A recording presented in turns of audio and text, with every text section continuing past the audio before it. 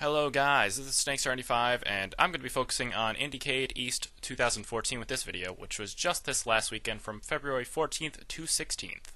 I was fortunate enough to go Saturday because I live on Long Island and it was in the city, New York City. I took the train in, went to Queens, managed to struggle with the subway since I never take the subway, but I figured it out. It was pretty fun, not the subway, IndieCade. Once I got into Queens, though, the snow was ridiculous. It was like a blizzard. We keep getting snow here out of nowhere, well, from the sky. There are a bunch of cool games I actually came across. Some that I've never heard of before, some that I have. A lot of them I hadn't, though. So I got to really broaden my horizons. Is that the phrase? Yeah. So I'm gonna hop into some of the games, whether you've heard of them or not. I came across a bunch of cool ones. Some of them were mobile, some of them were Xbox Live. One of them was even, I'm not even gonna say a board game, I don't know what to call it. But it was pretty cool, it was played with cards. Yeah, so let's hop into that, okay?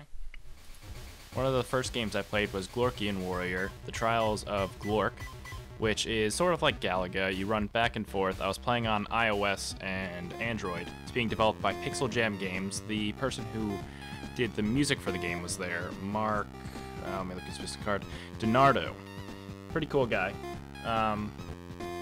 I know it is also going to be coming to PC and Mac. It's a fun game. You kind of just wander left and right, sort of like a platformer similar to Mario. You shoot up at enemies that fall, and generally you'll get like ships that are going back and forth like crazy, or bosses. Meanwhile, there can also be stuff like exploding basketballs and Tetris blocks falling. So it's a pretty cool game. Next is Extreme Exorcism from Golden Ruby Games, which is a fun free-for-all deathmatch sort of game where you've got four different people fighting it out in a haunted factory, and the game is currently on Congregate. I believe it is coming to PC, although I played it with Xbox controllers at IndieCade. Basically, it's a 2D platformer. You run around, jumping around, trying to get weapons and basically shoot each other. These weapons are around the map. It kind of plays like Super Crate Box, which they've even compared it to. Basically, the way it works is the winner of each round, their ghost, the next round they will have a ghost the next round that will basically jump around and do what they did the last round. And that ghost can either kill you or kill other people. And by the end of the match, there are tons of ghosts jumping all over the place like crazy. And it becomes pretty frantic, but it's a pretty fun game. Then there's Allegiance from Heartonomy. This is similar to Extreme Exorcism in the sense that you have 4 people. But instead of free-for-all, it's a team deathmatch, 2 versus 2. The way it works is there's a gem on the map, and it's a 2D platformer, by the way. You have to jump up and down, you can fly, you can attack. Everyone is trying to get a hold of a gem that if you hold it for a certain amount of time, you'll get a point, and you basically just want to hold onto that gem as long as possible without losing it. You can fly around, you can jump off walls, and you can attack the player who has the gem for the gem to get your team points.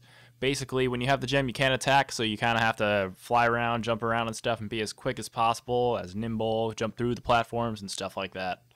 If you're interested in this, you're probably going to have a little bit of a challenge trying to find more on this, because I know I did. But it was a pretty fun game. I played it with an Xbox controller on a team with one other person and against 2 other people. I definitely enjoyed it, as I frantically flew around trying to get away from people. Now this one is far from a free-for-all game or a platformer or anything of that nature. It's called What Hath God Wrought. It is being developed by Mike Laserwalker. And here's the trick, the twist. It's played on basically Morse code. I don't know what a telegram? Is that the device? I don't know. But, or telegraph operator, yeah.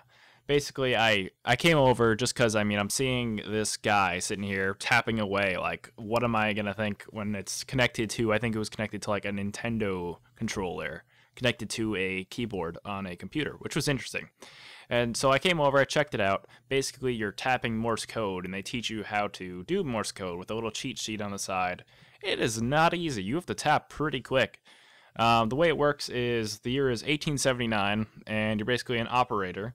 There's going to be a story to it, but it's currently in the early stages. The name might change, I was told.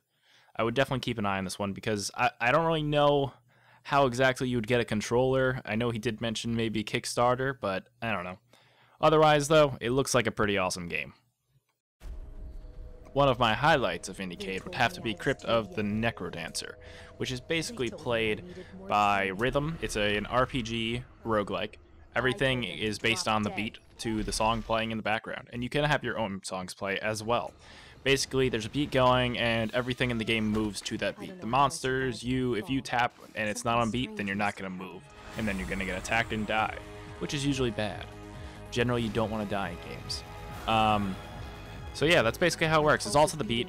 The music was pretty cool. I enjoyed the game. It had spells. I was able to make it a decent distance. Yeah, it definitely seems neat. I'm all for it. What's also pretty cool is you can also play on a gamepad, a keyboard, or even a DDR pad, because they figured why not. I know not the day I was there, but at night one of the days they actually had 2 DDR pads set up and actually 2 people playing, which means they have some form of co-op. I assume 2 people. I don't know if it's more or what there. I'd assume it plays just as we would play with a single player, but I don't know. But it does seem pretty cool. To prevent the video from being too long, I'm going to call it there. There were several other games that I have played. I can definitely make another video and talk about those as well if you guys are interested. IndieCade was definitely a fun experience for me. I got to check out a bunch of new indie games that I've never heard of before, just like I said in the beginning, you know. I've never been big on keynotes, I will be honest, so most of the time I spent there was definitely checking out some of the games, just hanging around the show and tell area. But as always, guys, thanks for watching the video. I always appreciate it. Otherwise, this is Snake75, checking out.